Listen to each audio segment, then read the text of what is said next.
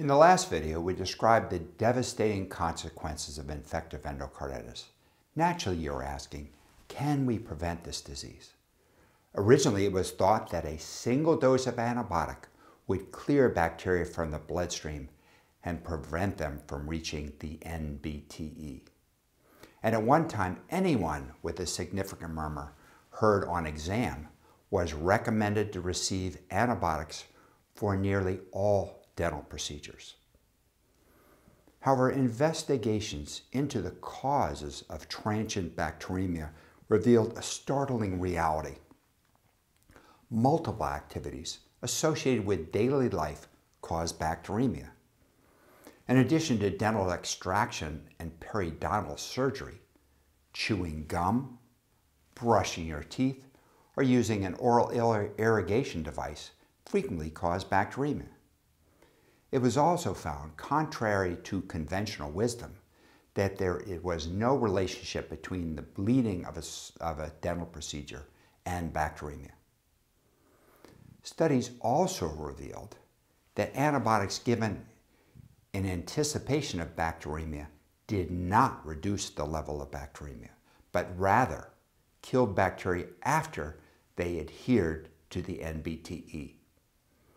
Experts trying to develop the guidelines for prophylaxis realized that the cumulative exposure is often hundreds of times greater during daily life than a single dental procedure. The efficacy of prophylaxis has never been proven because the risk of one dental procedure causing endocarditis has been estimated to be 1 in 400. To prove efficacy would require a huge study. And who would agree to be in the placebo group? The most recent American Heart Association guidelines from Circulation 2007 recommend prophylaxis for only certain dental procedures, extractions, and gingival surgery, which are at high risk for bacteremia, as well as tonsillectomy and adenoidectomy, but not for patients who undergo GI or GU procedures unless they have a pre-existing underlying infection, and targeted antibiotic therapy for treatment should begin prior to and during an invasive GI or GU procedure. The recommended regimen for dental procedures is amoxicillin 2 grams orally 1 hour before the procedure to maximize the serum levels at the time of the procedure. This regimen should only be administered to patients at high risk for an adverse outcome from endocarditis. That is, patients who have a prosthetic valve, a history of prior endocarditis, cyanotic heart disease, or have cardiac transplant valvulopathy. Why has the American Heart Association reduced the use of prophylactic antibiotics? Because they have wisely balanced the risk versus benefits.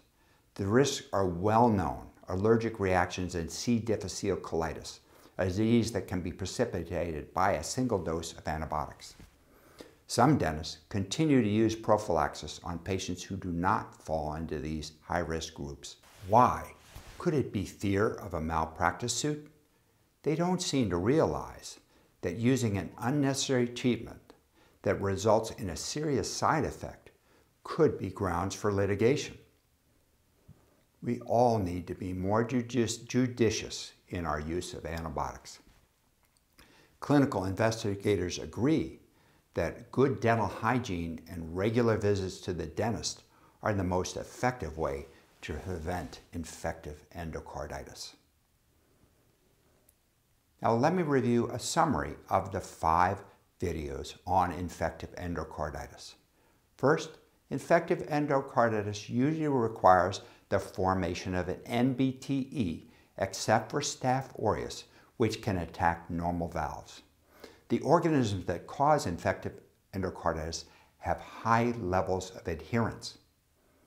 Unfortunately, the clinical symptoms of infective endocarditis are nonspecific. Remember to always look for embolic lesions. When diagnosing endocarditis, remember to use the modified Duke criteria. and we emphasize the importance of timed blood cultures to document constant bacteremia, and the use of cardiac echo, TTE and TEE, to demonstrate vegetations, valve dysfunction, and myocardial abscesses.